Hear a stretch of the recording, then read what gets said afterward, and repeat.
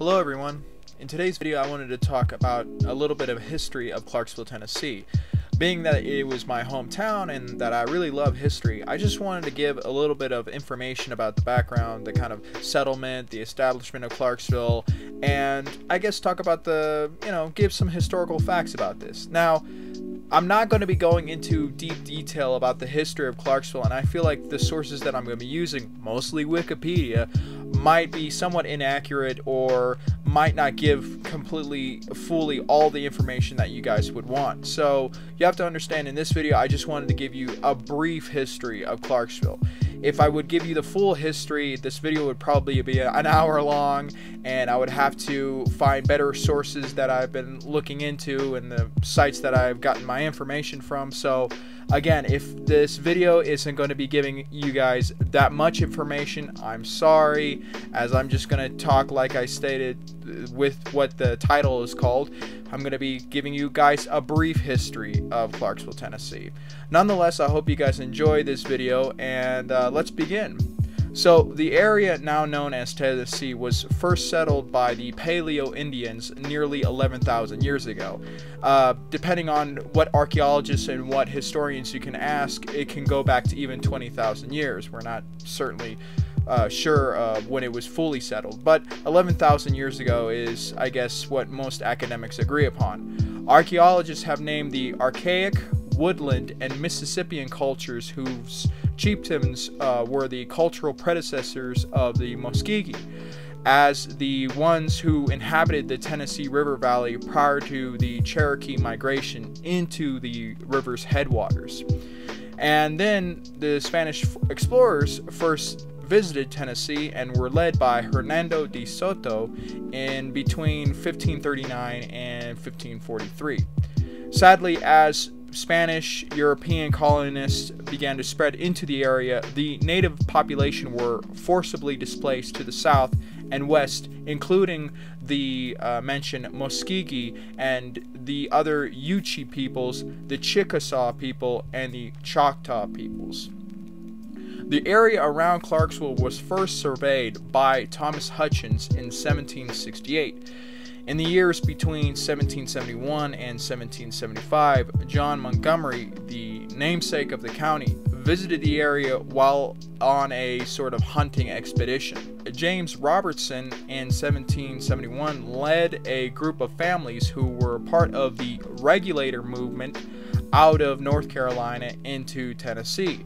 These pioneers, who had settled in northeast Tennessee, met at Sycamore Shoals to establish an independent regional government known as the Watauga Association. I hope I'm pronouncing that correctly.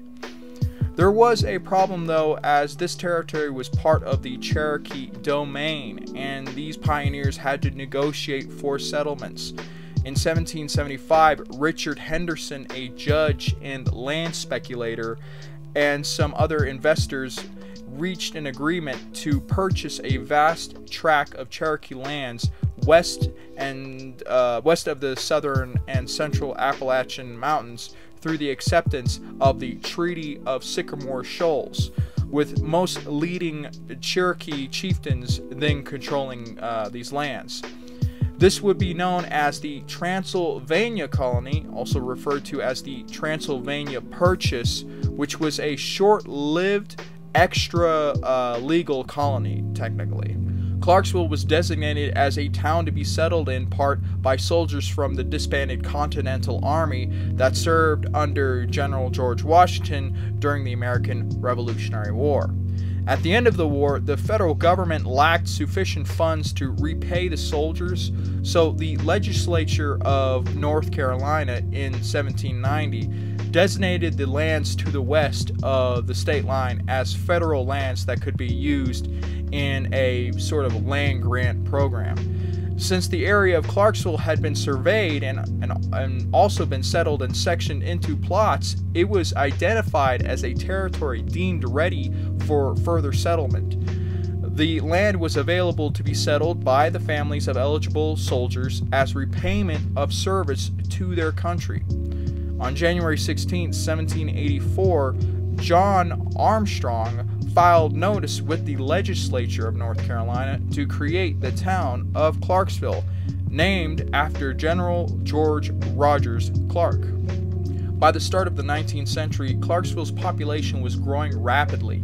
In 1808, the Leaf Chronicle, a very much well-known newspaper in Clarksville, Tennessee, was founded even though it appeared as a weekly newspaper under various names as early as 1808, and eventually as the Clarksville Chronicle. The current name is the result of a subsequent merger that happened in 1890 with the tobacco leaf, named for the area's predominant agricultural crop. In 1820, steamboats began to navigate the Cumberland, bringing hardware, coffee, sugar, fabric, and glass. The city exported flour, tobacco, cotton, and corn to ports such as New Orleans and Pittsburgh along the Ohio and Mississippi rivers.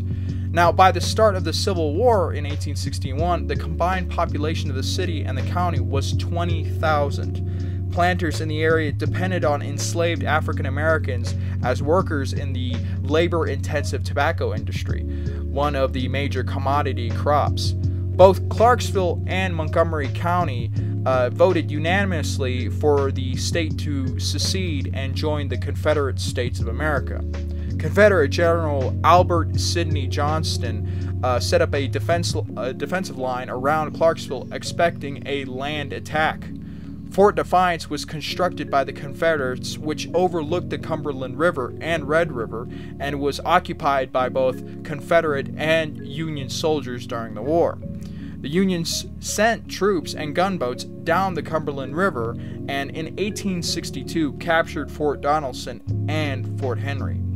On February 17, 1862, the USS Cairo, along with another Union ironclad, came to Clarksville, and its troops captured the city. There were no Confederate soldiers to contend with because they had left prior to the arrival of the ships. White flags were flown over Fort Defiance. The city would go on to be recaptured by Confederates to only fall back to the Union, and so on and so forth, as this would go back and forth, like I stated, during the duration of the war. But for the rest of the war, the Union mostly held onto the city while fighting skirmishes in the county with Confederate guerrillas. Many slaves who had been freed or escaped gathered in Clarksville and joined the Union Army lines. These freed slaves and their families would be set up in camps and also would live in shanties along the Cumberland River. The Union Army enlisted freed black men in all black regiments, in some cases putting them to work in building extensive defenses. After the Civil War, Clarksville continued to grow in population and was flourishing under Reconstruction. But it suffered a major setback when it had experienced a major fire known as the Great Fire of 1878. The fire destroyed 15 acres of downtown Clarksville's business district, including the courthouse and many other historic buildings. Afterwards, though, the city rebuilt and recovered and continued to grow into the 20th century. The development and culture of Clarksville has had an ongoing interdependence between the citizens of Clarksville and the military. Like I stated previously, the city's formation is associated with the end of the American Revolutionary War, with many soldiers being repaid with land, with property, and part of the land grant program. During the Civil War, much of the male population was depleted due to the Union Army's victories at Fort Henry and Fort Donelson. Many Clarksville men were interned at Union prisoner of war or POW camps during the war. Later, as World War I raged in Europe, many locals volunteered to go, again reaffirming what Tennessee has been called as the volunteer state. Many others had volunteered during the War of 1812, and others during the Mexican-American War, Civil War, and so on and so forth. That's why Tennessee has been called the volunteer state. With the entry of the United States into World War II, defense investments were made into the area. In 1942, construction started on Camp Campbell, which is now known as Fort Campbell, the Army base which is 10 miles northwest of the city. Fort Campbell has been important in the development of Clarksville, as the influx of military personnel and just the presence of the base has been a benefit to the local economy, as we see it as an important aspect of why Clarksville has been booming and why it has been so relevant for such a long time. In 1927, Austin P. Normal School was founded, which would later develop into the Austin P. State University. The university was named after the then sitting governor, Austin P.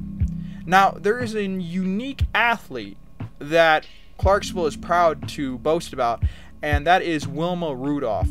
Wilma Rudolph was an American sprinter who became a world record-holding Olympic champion and international sports icon in track and field following her successes in 1956 and the 1960 Olympic Games.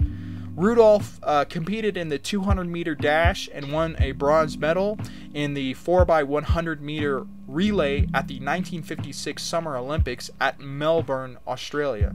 She also won 3 gold medals in the 100 and 200-meter individual events and the 4x100-meter relay at the 1960 Summer Olympics in Rome, Italy.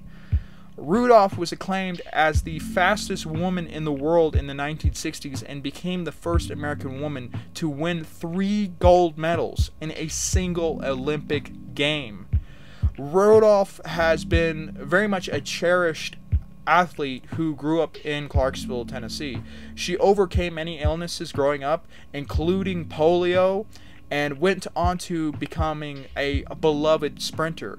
I remember we actually had a statue near downtown on the Riverwalk of her, but I am not sure if it's still there anymore, as it might have been moved to another location or basically just taken down. We also have a boulevard named after her, Wilma Rudolph Boulevard, and I believe several other streets are named after her as well. And now, she is the most kind of prominent person that Clarksville, again, loves to talk about, but there are also, other notable individuals that have come from Clarksville. The 2 most notable ones that I know of, who I'm familiar with, who lived in Clarksville that I know of, again, was Clarence Saunders, the founder of Piggly Wiggly, and one of the greatest guitarists and musicians ever, Jimi Hendrix, who I believe was stationed at Fort Campbell for a period of time. Besides these notable individuals, there have been other significant events, especially natural disasters, that happened in Clarksville, Tennessee. One of them I remembered well. Besides the Great Fire of 1878, the 2 most known ones is the tornado that hit in January of 1999 and the 2010 flood. On the morning of January 22, 1999, the downtown area of Clarksville was absolutely devastated by an F3 tornado, damaging many buildings, including the county courthouse.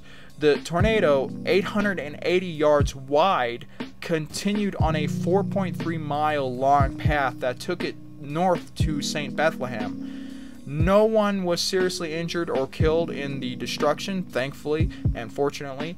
Clarksville has since recovered from the disaster and has rebuilt much of the damage upon the buildings. Where one building on Franklin Street once stood has been basically replaced with a large, beautiful mural of the historic buildings of Clarksville on the side, and it still has been remained there. And it's an absolutely beautiful mural, and I highly recommend anyone who's visiting to check it out. The other disaster that happened that I actually remembered because of the fact that I actually saw the flooding was the 2010 flood.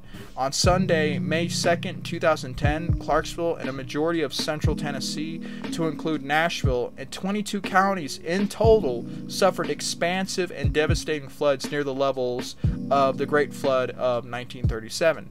Many businesses along Riverside Drive along the Cumberland River were completely lost. And there were actually many businesses that did not have flood insurance to cover the damages that were caused by the flooding, because they had never expected such a devastating flood to actually occur at that time. I mean, I remember going downtown and just seeing how it was completely covered with water, and it was difficult just to access the downtown area because basically you were cut off, you know, trying to go even to the courthouse downtown. So it was kind of a wild event to actually have witnessed seeing that.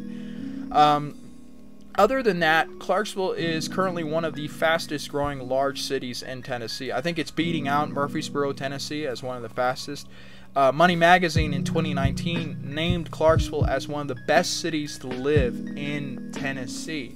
Now, I'll just close out this video with saying I hope that you guys got some unique information about me talking about Clarksville, Tennessee, as I love just learning more about the history of my hometown and just learning about history in general. And I hope you got something out of it, just learning from what I'm saying and kind of ranting and going on. I think that the interesting aspects about Clarksville is that the kind of disasters that we have experienced in the past, from floods to the fires to the tornadoes that have come through, and how we kind of overcame those kind of disasters. And also the fact that the thing that I'm thankful for is that the 1999 devastating tornado didn't kill anyone, even though how absolutely destructive it was in the downtown area. It was kind of amazing to me. So again, I hope you guys enjoyed this video. Let me know in the comment section down below if you want to add some more history or have any sort of historical facts that you want to talk about. Please leave a comment in the comment section down below, because I would love to learn more and hear more from you guys. And yeah, I hope you guys enjoyed this video.